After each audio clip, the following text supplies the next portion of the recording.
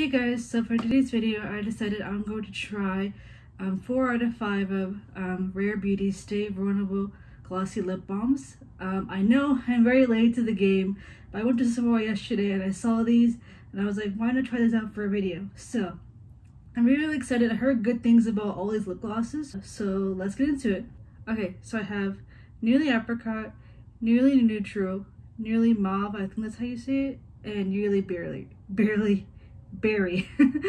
So I'm really excited. I'm kind of scared for the Nearly Berry, but let's just see how it looks. I just realized, when was the last time I did a lipstick review?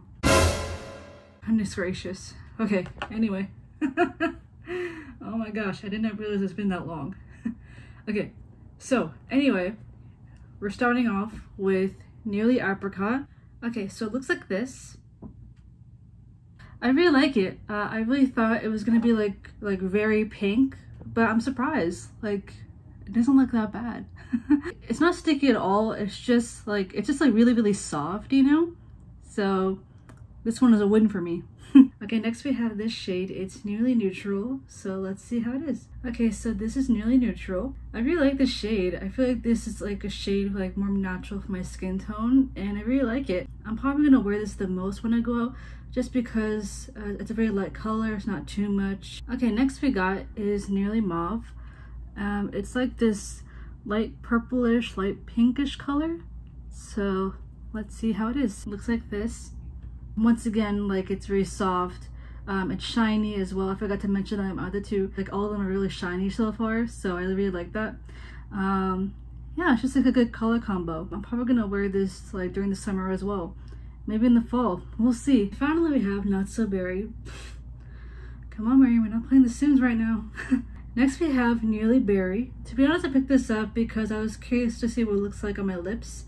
Normally I wear dark color lipsticks or lip glosses during the fall or winter, but I was just curious to see what it looks like during the summertime.